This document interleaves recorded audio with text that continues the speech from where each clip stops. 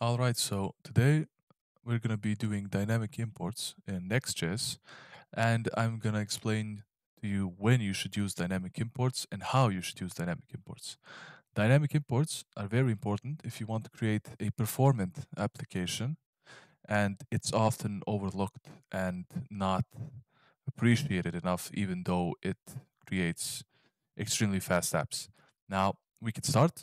You just need a Next.js application. You can create a new one and follow along, or you can just use this in an existing project. Now, let me just pull this window over, and we have this Hello World app. It's completely simple, just one H1 tag and the main tag. Now, if we go over to the network and reload, we can see that this index.js is this JavaScript file that's being pulled is 4.6 kilobytes transferred over the network, right? So this 4.6 kilobytes is our index page, the page we're on at. And to render this, we need to pull 4.6 kilobytes, right? Which is not enough. Now, let's say that we have this heavy component that I made. It's just a heavy component that has styles. And these styles are just styles that I copied from a random page online. Okay, so there's lots of styles here. So imagine that you have this component that's full of JavaScript, like 350 lines of JavaScript with random hooks used, everything else in between, and this huge CSS module, right? So this component is heavy, and we don't just want to use this component and fetch it whenever we can, because this is going to be a strain on our network, right? Because we're going to pull lots of data. Now, what we want to do here is we want to show this heavy component only when the button is pressed. So let's implement that.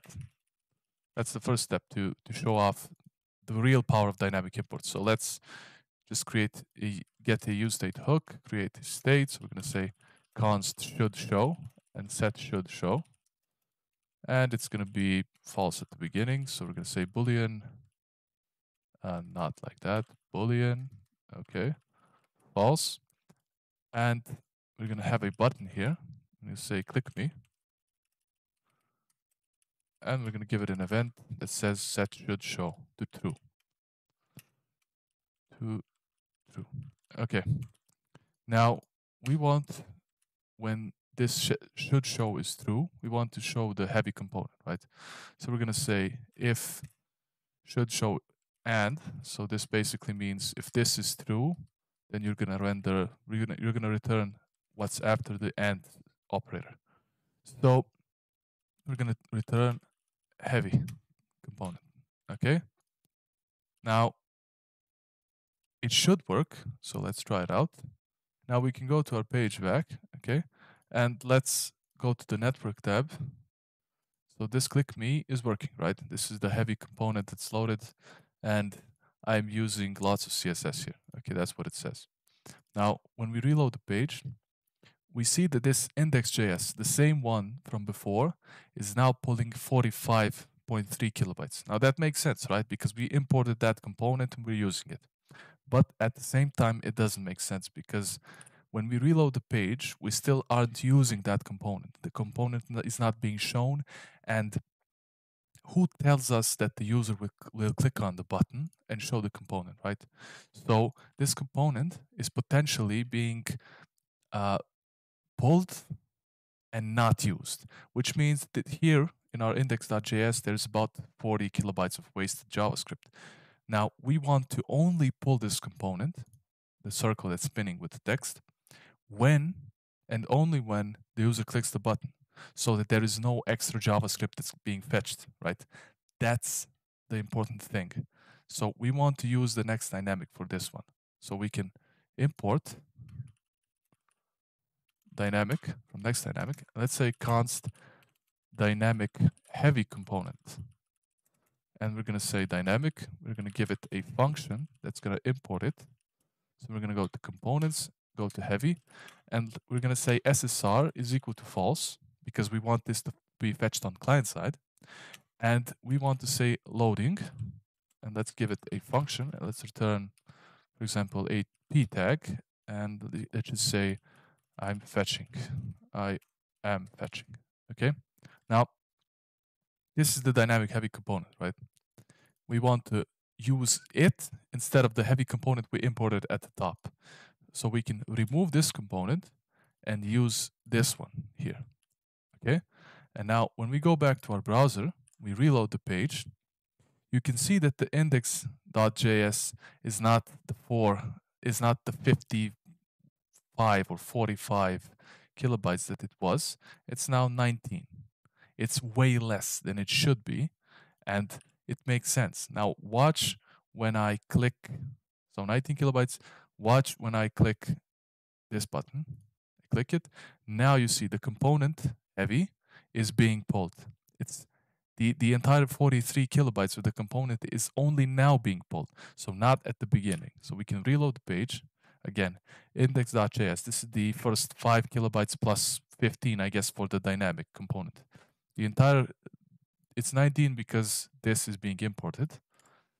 But now the entire component, this heavy component that we built out that's pulling lots of CSS and JavaScript is not being pulled.